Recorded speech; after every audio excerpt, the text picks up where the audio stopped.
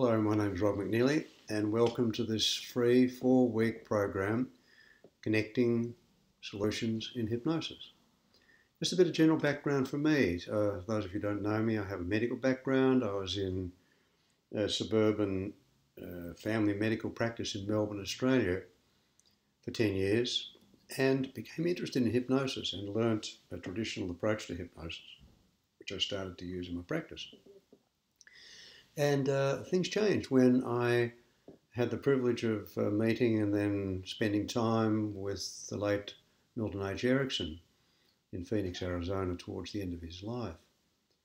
And what I learned from him really changed my whole attitude to therapy, to hypnosis in particular, and to other areas of my life as well.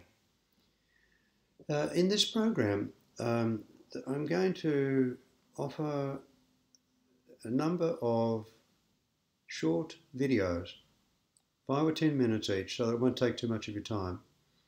And there'll be 5 in a row and then a couple of days off for the weekend, if that's what works, just so there's not too much pressure. So there'll be 20 videos over a period of just under 4 weeks. And I want to, in each of these videos, to introduce a topic, say some things about it, and then invite you to follow up on an exercise, which might be an observation or trying something out. And all in all, I'm wanting to make this easy for you as a way of exploring a particular way of approaching hypnosis that I've developed out of my response, out of my experience of learning with Milton Erickson, and then over the last 35 or so years in my clinical practice. So today in the first video, I want to mention that hypnosis has had a very strange group of associations. It's been associated with magic, where a magician, traditionally a charismatic male, comes in and does some dramatic action to a passive subject. And this approach to hypnosis still persists to this day in some traditional hypnotic approaches, where people are given orders, given directions, given suggestions by a very wise, charismatic person. And that's how it's supposed to happen. Hypnosis has also been associated with sorcery. And with sorcery, it's a different process. You can go into any New Age bookshop and buy a book of spells. And the power is not with the speaker, the magician, the therapist. The power is in the words. So anyone uttering these words can have an influence over, again, a passive recipient.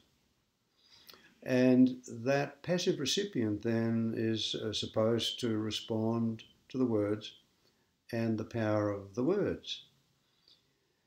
This process continues on in contemporary hypnosis in the form of hypnotic scripts, where someone comes for hypnosis, the hypnotherapist says, "What's the problem?" and then looks up a book of scripts and then reads a script appropriate to that diagnosis or that problem.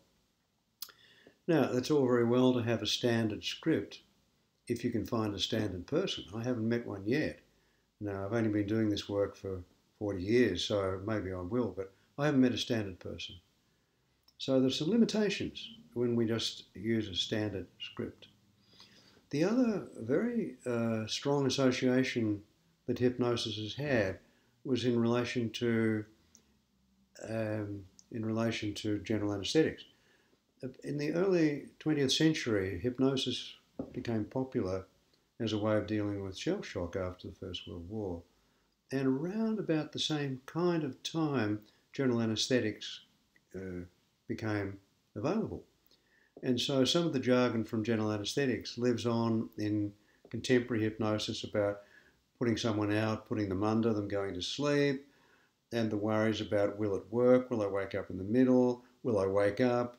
And the idea with hypnosis in this way is that we use a hypnotic approach, a series of techniques to put someone under, like giving them an anesthetic, so then we can do the psychological operation, the therapy. We can cut out the problem, we can put in the solution, and that's how it runs.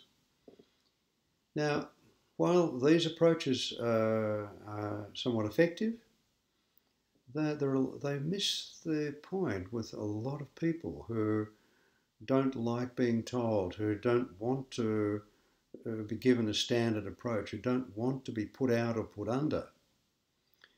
And this is where Erickson's influence has brought to bear.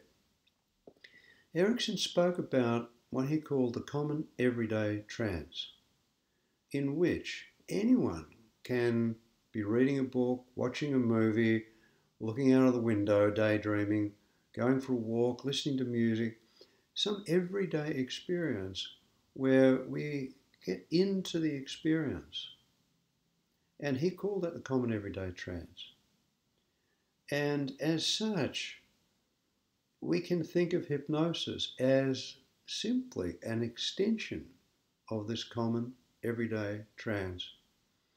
And as a result of that, it distances hypnosis from all of that weirdness, that really magical use of words and power, and brings it down to ground so that it becomes more available for clients and more accessible for anyone wanting to learn hypnosis. So the exercise for today is for you to notice when you or other people that you're with or that you just happen to be in the presence of are showing evidence of this common everyday trance. When someone's watching television, notice what you can notice about their body, their reactions, their response. Notice when someone's reading a book or listening to music or walking along the street or waiting in a car for traffic lights. So that's the invitation. Have a look and notice in yourself or anyone else any time where you see that focused, absorbed experience happening as a part of everyday life. And if you could, please leave a comment about what you noticed, whether this was unusual or frequent or surprising or interesting or whatever response you have. And leave a response on the website here, or if you prefer, send me an email direct.